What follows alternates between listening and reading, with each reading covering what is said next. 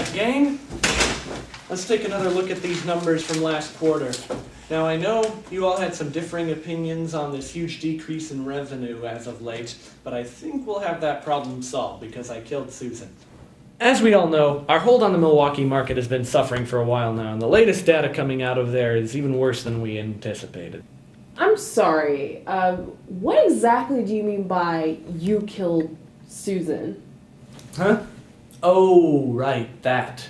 Well, after you all went home on Friday, Susan and I stuck around to try to come to a consensus on this data, and I may have lost my temper a little and killed her. So, as I was saying, these Milwaukee numbers are just really awful, and I'm sorry, I'm still not clear on what's going on. Are you telling us that you actually murdered Susan?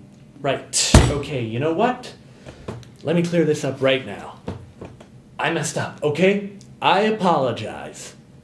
And it'll never happen again, okay?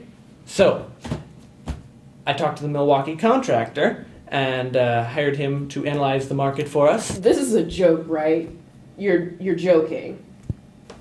Wow, really, guys? I mean, I said I was sorry, okay? Major party foul on me. And Linda, you were the one who was saying that I make nonsensical decisions, okay? So I'm just telling you what's going on.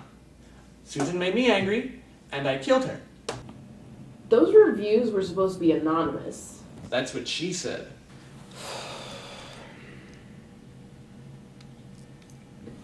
Anyway, I got the report back from the contractor this morning. How can you be so relaxed about this? You know, man, I knew you weren't gonna let this go. You always do this. It's always like, wow, Susan ate my yogurt. I thought you, of all people, would be happy now that she's gone.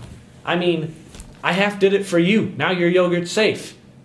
You're real appreciative, Peter. You know, real team player.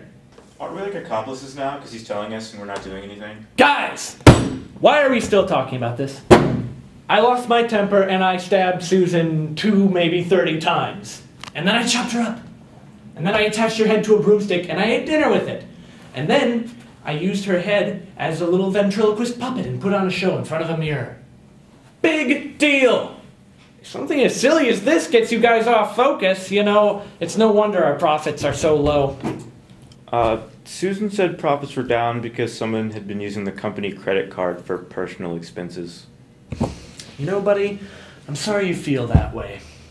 But if you'd like to stay late tonight for a little bit of one-on-one time, I'm sure we could straighten that